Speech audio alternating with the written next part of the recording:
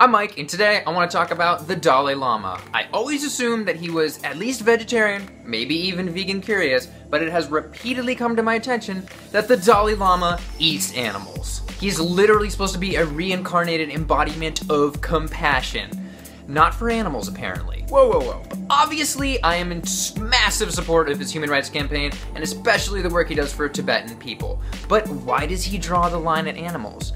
Well, in terms of his diet, yes he does, but philosophically he actually doesn't. Here is a quote. He says, "People think of animals as if they were vegetables, and that is not right. We have to change the way people think about animals. I encourage the Tibetan people and all people to move toward a vegetarian diet that doesn't cause suffering." So why does the Dalai Lama himself eat meat instead of acting according to his own teachings? For starters, the Dalai Lama was raised eating meat, but you would think that the reincarnation of compassion itself would, even as a child, refuse to eat meat like this kid did. What are they comer os animais? Eles morrem. Não gosto que eles morrem.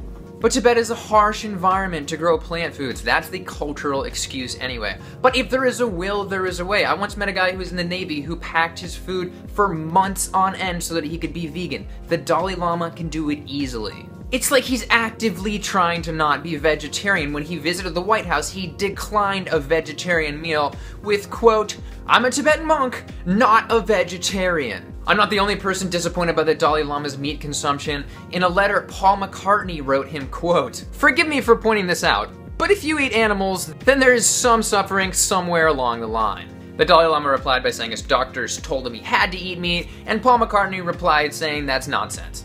And that's where it ended. To be fair, the Dalai Lama has dabbled in vegetarianism and was vegetarian for almost 2 years at one point, but his doctors recommended that he should resume eating the flesh of animals because he got hepatitis, aka a liver infection, despite there being no literature on meat for hepatitis. But liver infections tend to go away naturally, like his certainly did, and then he decided to hold on to that fallacy. But as we know, and studies have shown, a whole food vegan diet is amazing at reducing inflammation, which is key in infections. Also, the longest living population ever studied, the Adventist vegetarians, eat no meat, and roughly 20% of them are vegan, so there really is no health excuse for this one. Okay, so there must be something somewhere in Buddhism that condones the eating of animals. This comes largely from the Jivaka Sutta, which says it's completely okay to eat most animals, but, quote, "meat should not be eaten under 3 circumstances: when it is seen, or heard, or suspected that a living being has been purposefully slaughtered for the eater." Yes, this is the flesh of a pig that was tortured endlessly in a battery cage of its own feces, but it wasn't killed specifically for you. Here, take a bite, Mr. Lama. Well, allegedly, the first Buddha wasn't even vegetarian. He was more of a freegan, just eating whatever people gave him. And from another scripture, the Amaganda Sutta, when a vegetarian asked the 27th Buddha what he thought about eating meat, he responded with, quote, "Taking life, beating, wounding, binding, stealing, lying, deceiving, worthless knowledge, adultery. This is stench, not the eating of meat." It's amazing how these scriptures can start to look a bit like the hypocritical ramblings that are usually reserved for the YouTube comment section. Yes, this cow was bound, beaten, stolen from, and had its life taken, but nothing actually bad happens when I literally take a bite. Watch. I don't hear any screaming. But as you know, not all Buddhists think it's okay to eat animals, though it is not followed by the Tibetan Buddhists, the Mahayana branch of Buddhism, which is largely made up of Chinese and Indian Buddhists, has an emphasis on vegetarianism. In the Mahayana Sutras, which were reportedly Buddha's final teachings, he said it's not okay for his followers to eat meat or fish, and even went full vegan and said it's not okay to pick the meat out of a meal and then eat the rest. From the same scripture, on the very eve of Buddha's death, he said, quote, "The eating of meat extinguishes the seed of great kindness." Personally, I think I'm gonna let that seed grow. Yeah, but then it gets replaced with the vegan seed of great smugness. Enter.